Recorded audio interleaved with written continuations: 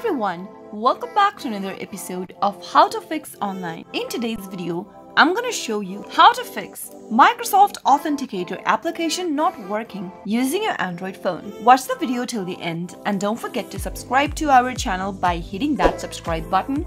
Press the notification bell so that you'll never miss another upcoming upload from us. The Microsoft Authenticator application is a two-factor authentication app designed by Microsoft. Sometimes you might have issue with the application, or the application might act out whenever you try to open it up. In that case, here are some troubleshooting steps you could follow. The first thing to do is to go and open up Settings on your Android device. From the Settings menu, scroll down and tap on Apps. From the app list, search for the Authenticator application. Give it a tap. From the App Info page, tap on the Force Stop button at the bottom right.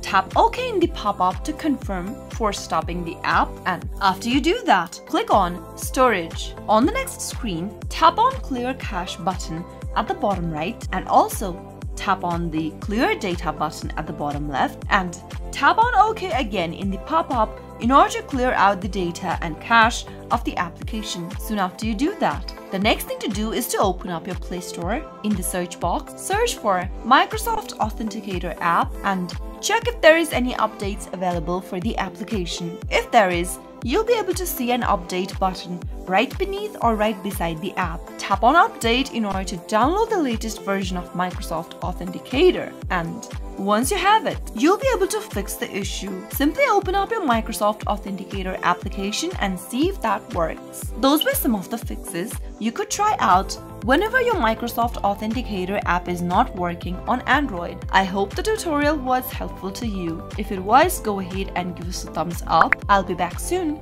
with more videos like this. Thank you for watching.